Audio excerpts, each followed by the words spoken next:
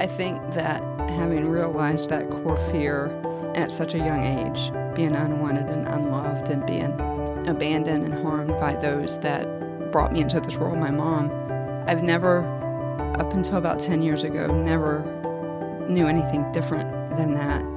It hurts a lot to know that my flesh and blood didn't want me, and then fast forward into my 20s, my husband didn't want me.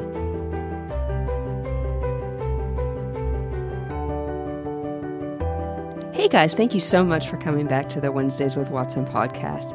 You are in episode 2 of a 9-part series on the Enneagram and trauma, and how we are helping ourselves understand and process our trauma based on the way we're made using the framework of the Enneagram. Today, you're in for a treat as the switch has been flipped and Crissy interviews me. It was quite terrifying, if I'm being honest, but there is rawness, there is realness, there are tears, but most of all, there is the highlighting of the star of the story, who is Jesus. While you're at it, head over to the Patreon account where we are providing free content called AC Chat, which is a further conversation after these interviews that Crissy and I are doing together with the 9 Enneagram types. But for now, let's drop into this conversation where Crissy interviews me, Type 2, Enneagram, the helper.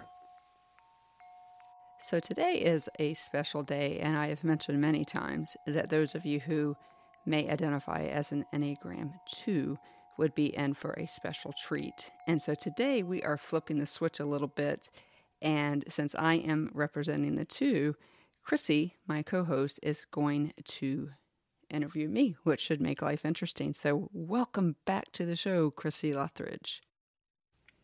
It's good to be here. I'm excited about today. I think this is going to be a really, really good interview. Yeah, and I'm so excited to have you sitting here beside me. So let's just jump right in here. We've been doing this to everybody else. I can't not say that I am excited about this part, but let's go. What is your favorite thing about the way God made you? You know, I wrote this question and I hate it. What is my favorite thing about the way God made me? And so it's very difficult to not say the things that I can do or whatever, but because that's the way I've always identified myself. But I think after having asked this question 8 times to other Enneagram types and evaluating it myself, I think my favorite thing about how God made me is how outgoing I am, how gregarious I am. And honestly, I love my Enneagram 2-ness. I love, even though it's hard to be as empathetic as I am, I love having a heart for people. Not that everybody doesn't have that. But when I see an ambulance on the road, my first thought is, dear Lord, please help the people that are in that accident. And I just love that even though so many things tried to break me, that thing that God gave me is still here. So I think that's the way I would answer that question. Yeah, I love that, and I agree. I mean, it is such a gift to really. It's a gift to get to do life with you, and I sense that. I feel that every day when sometimes you will actually take on the burdens of things outside of what we call your range, because you are so empathetic and you're a helper. And so it may be the world's problems that you're taking on. And it's good for me to have that perspective because I hone in on my little village too much sometimes. Yeah, and I know sometimes it might drive you a little bit crazy, but it is my favorite thing about how God made me. And really, because I get to do this, I get to get behind microphones and podiums and keyboards and help people. So I am really grateful for that. And I am grateful for people like you and my community who kind of keep me in my lane, because I know that can be hard sometimes. Well, I kind of want to dig right in. And this is a question I have for you. The core fear, as I understand it, of the Enneagram 2 is abandonment. And the core longing is to be loved. And the story the Lord has told in your life is exactly that. So tell me, how do you walk that? Yeah, sorry for the tears because they were going to come. I think that having realized that core fear at such a young age, being unwanted and unloved and being abandoned and harmed by those that brought me into this world, my mom, I've never, up until about 10 years ago, never knew anything different than that. And I didn't know, and I still don't know how to walk that out with God. It is something that I'm working with now. But I'll tell you the way that right now that I am dealing with it is just leaning into the pain instead of doing what I have done for so long. And it hurts a lot to know that my flesh and blood didn't want me. And then fast forward into my 20s, my husband didn't want me. And so I think the answer to your question is day by day. I have a friend of mine who says strength for each moment, grace for each day. And so as I'm walking in my journey now of healing and trying to understand and trying to really indict God, like, you made me this way. You made me with this fear of being unwanted and loved, and then you did it. And there's something very powerful about sitting in that tension. And so I think the answer to your question is to be continued. You know, a huge part of me being a lover of justice is indeed mad at God.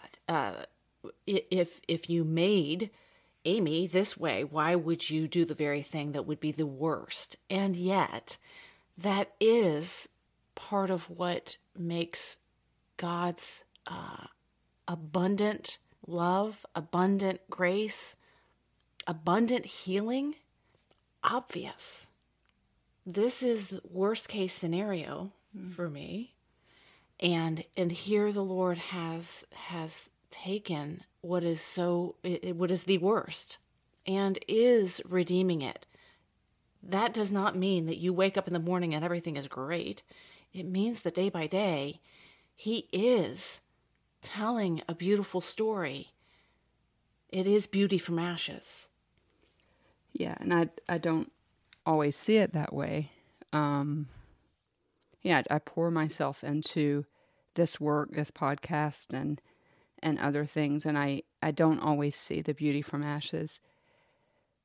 I've often referred to myself as a spoil of war, like, okay, God, you just keep throwing it at me and not throw it at everybody else. But one thing that I have learned, and particularly through Enneagram work, and again, I don't think that the Enneagram is the end all, but I think when it's paired with a gospel-centered truth, like has been happening with me in Enneagram coaching, is this idea that He both loves me and chose me, frankly, to go through some of the things that I've gone through.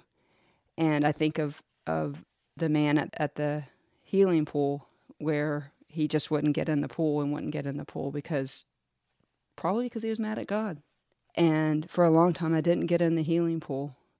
And now I'm there, and I'm using the framework of the Enneagram. And so I'm able to say to my friends, I'm able to say to you, hey, I just need to feel loved. I need to feel wanted.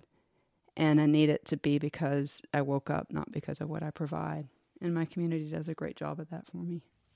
So my next question is, for the Enneagram 2s out there, how do you walk through the daily stresses and then traumas that happen to all of us aside from your past?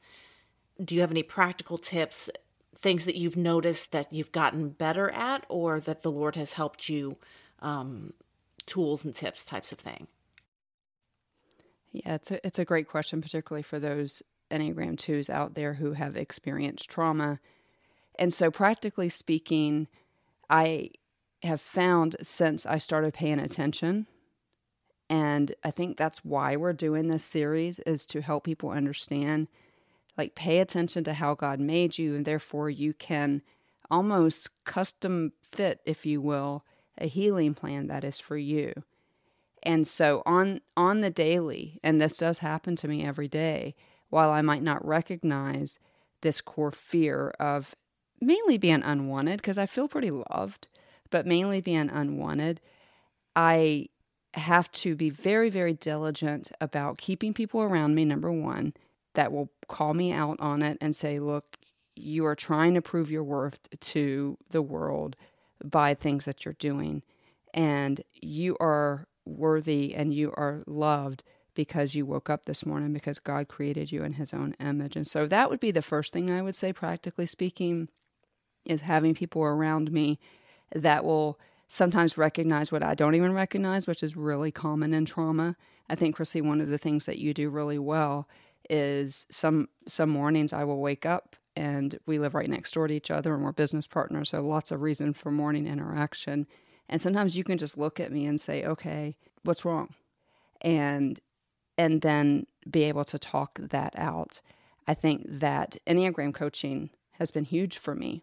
And so I know that not everyone can afford that, but it's one of the reasons why we are doing this deep dive, is to understand, what would it look like if I allow God to care for me?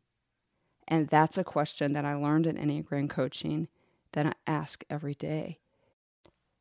And finally, Crissy, I think that, and really this is last and certainly not least, but paramount, Matthew 6:33 says, seek ye first the kingdom of God, and all of these things will be added unto you.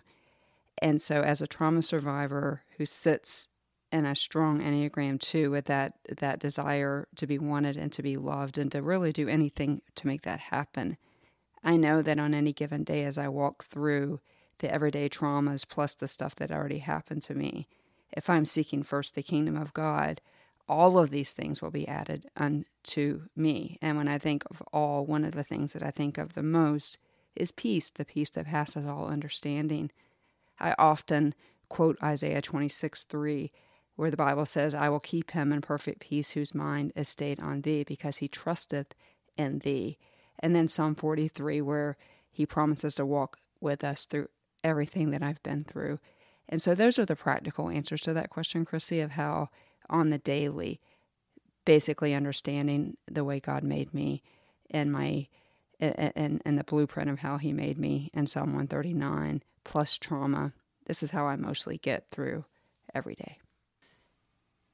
Tell me some unhealthy ways that you walk through your day. You've just told us, the good ways, the healthy ways to walk through stress and trauma. Talk to us about the unhealthy ways. Going for the juggler, are we, Crissy Loughridge? Wow. Some unhealthy ways. Well, there are many. They are many. When you think about the core fear of being unwanted or unloved, and then you think about that fear having been realized in trauma like mine has, if I can't stay with the things that I just mentioned to you, then I will spiral. And that used to exhibit itself in attention-seeking behavior. Like I would go on Facebook and go, I stubbed my toe, everybody pray for me.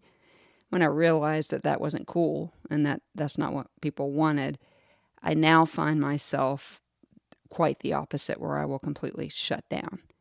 I will go into a dark room with a sad documentary, something that would expel tears from my eyes, because at that moment I am feeling both unwanted and unloved, and am coming up empty when I ask that question, how can I allow God to care for me?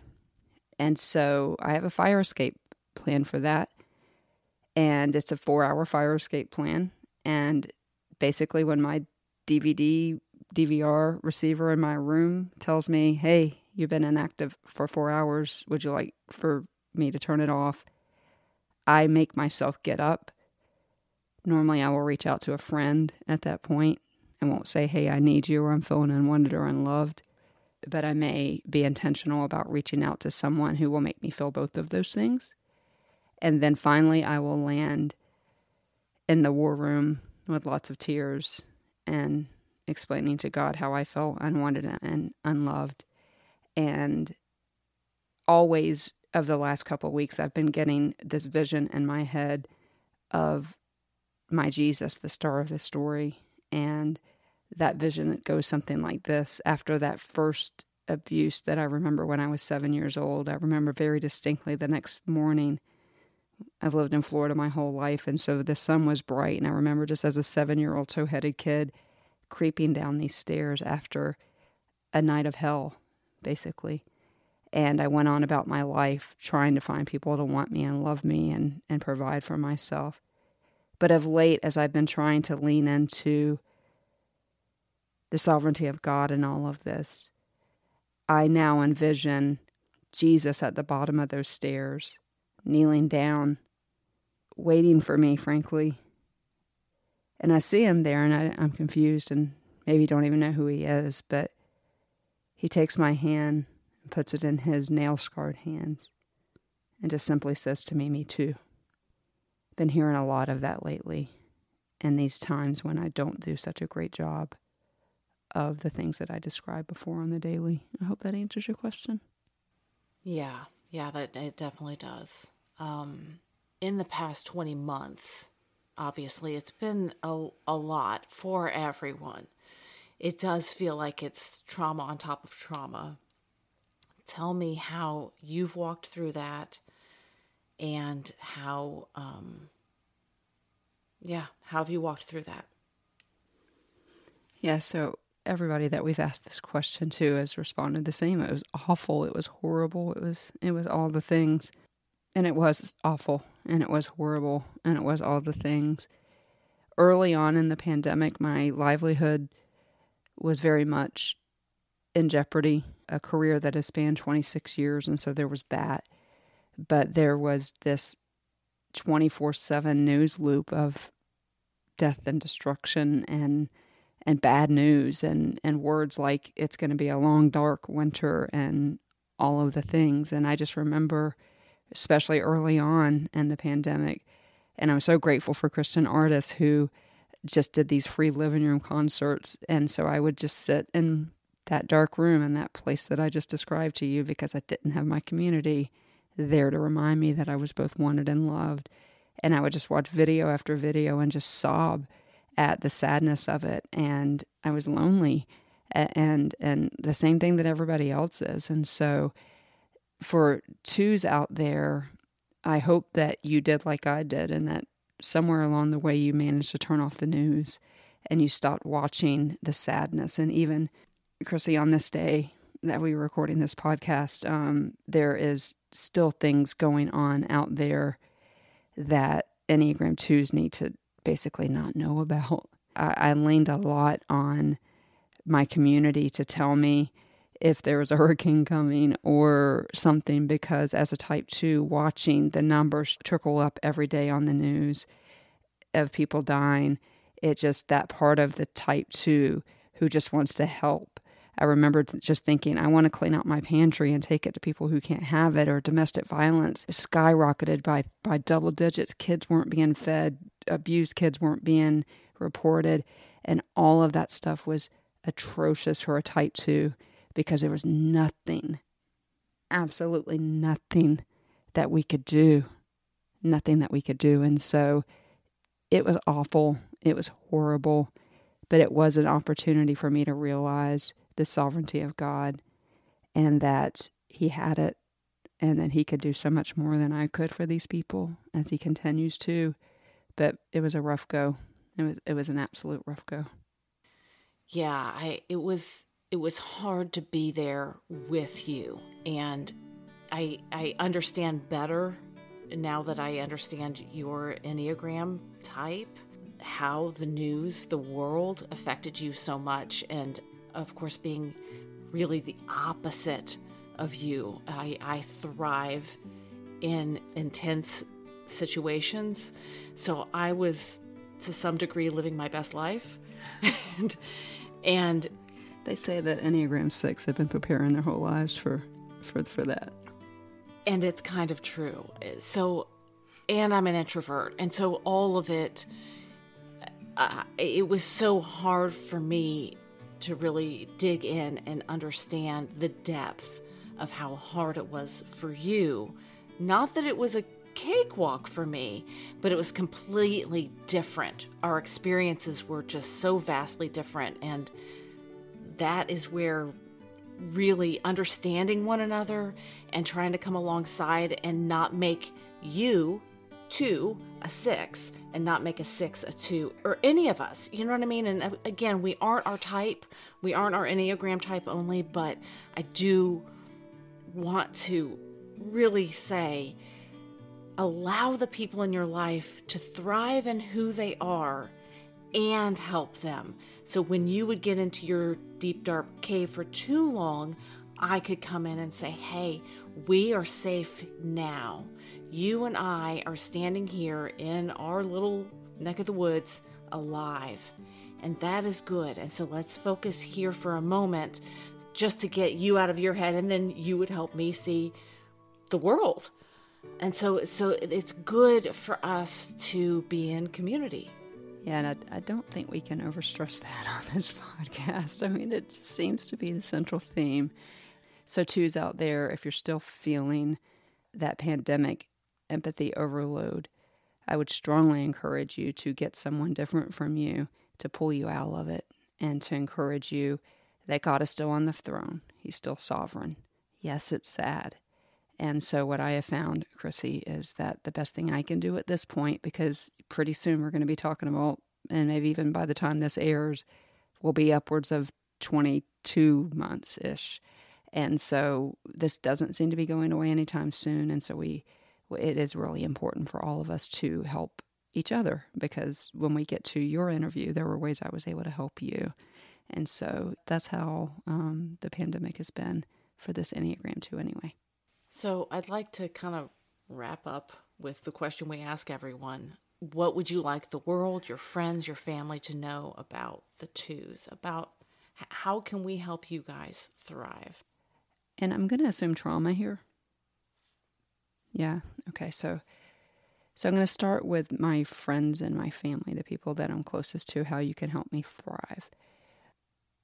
If you just give us a little bit of grace and understand that we experience the world through all the feels. Our center of intelligence is our heart. And so if you just be patient with us and realize that we are going to respond to the pain of other people, we're going to respond very differently than other people will practically. Crissy, you're a very practical person. And so, like you said, you're able to go into go mode.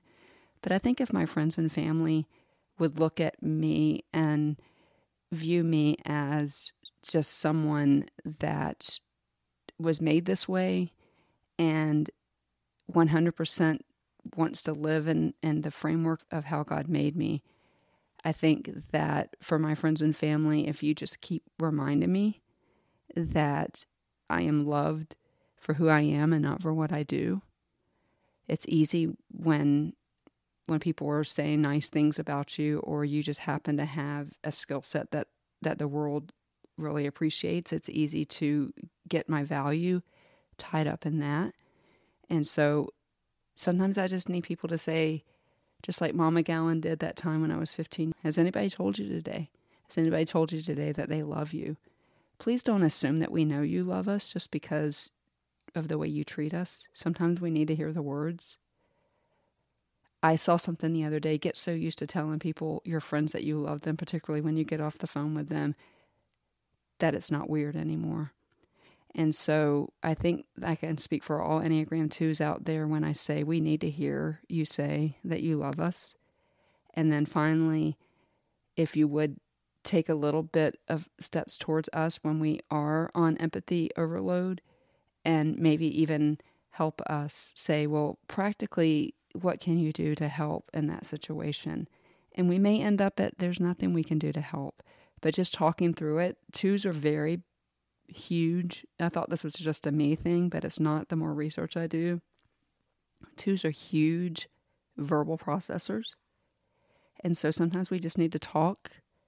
And I tend to attract introverts, and so sometimes that's hard for some of my closest friends. But sometimes we just need to talk things through. We're verbally processors. And I would just say love us well, especially in the presence of trauma.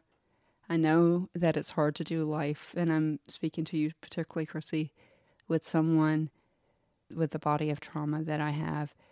But sometimes we just need to know that we are the precious daughter of the Most High God because we got up and that morning and we breathed air. And so I hope that answers your question. We need you to step in our direction a little bit and understand that we're not just people that want to be sad all the time or that just want to take on the problems of the world.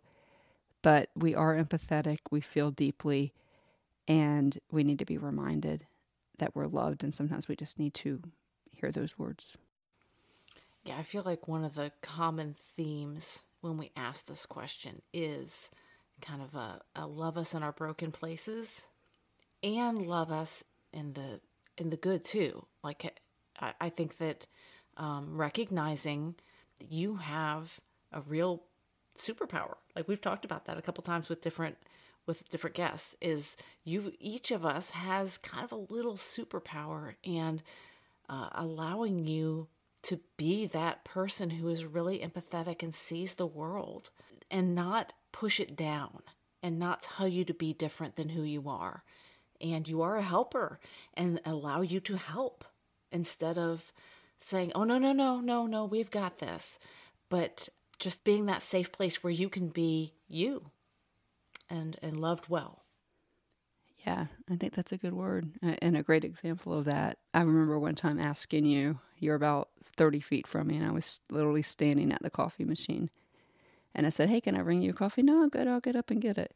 And I looked at you and was like, can I bring you coffee? And I was like, you got this realization that you got this realization that, oh, this is how she tells me she loves me, is by helping. And so I think that's a really great point, is let us help. But then also the committee of you that is my friends in my community step in and say, there's nothing more you can do here except for take it to the star of the story. Amen to that. All right. Well, are you done interviewing me? Because this has been a little terrifying. You did really good. Well, thank you. And thank you guys for listening. And I hope that Enneagram Type 2s out there has found a little special encouragement in this episode. You can find a little bit more about my journey as an Enneagram 2 and my Enneagram coaching with Carissa Harrison in the season finale of season 2. And that'll be in the show notes. And so thank you. We'll be back in 2 weeks with Enneagram Type 3, and you will have to wait to find out who that guest is, but we will be back here in the Healing Zone. And until then, just remember what we always say: you are seen, you are known, you are heard, you are loved, and you are valued. Hey guys, thank you so much for spending time with us. I always say it, time is something that we're not making more of. This was an interesting episode to do, as I literally was on the other side of the mic. I hope that you gained something from it, especially those of you who are Enneagram 2s or those of you who love us. Don't forget to head over to the Patreon account, as I mentioned at the beginning of the episode, and listen to AC Chat. That is free content, and it is just something that we wanted to do for the listeners, especially during the Enneagram series. So, until 2 weeks, when we see you back here in the Healing Zone, you know what I'm going to say. You are seen, you are known, you are heard, you are loved, and you are valued. Let my life glorify you and teach me to walk beside you. And I want to be more like you, so let my